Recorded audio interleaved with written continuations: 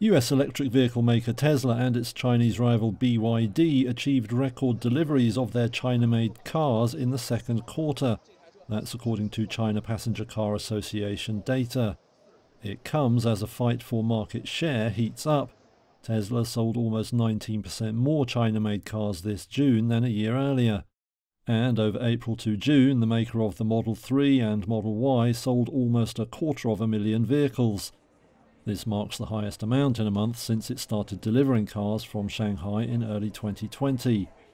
Chinese rival BYD, with its Dynasty and Ocean series of EVs and hybrids, saw June sales surge over 88% year-on-year to just over 250,000 vehicles.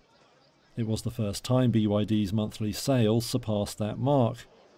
The two companies' sales surge points to how they are so far managing to stay ahead of their competition, even as overall auto sales slow in China. The EV sector is also being given additional support from the Chinese government, which wants to drive sales to shore up a faltering economic recovery. The popularity of hybrid and electric vehicles appears ever increasing. CPCA estimated 740,000 sales in June, up 30% from a year earlier, although it did not separate domestic sales and exports.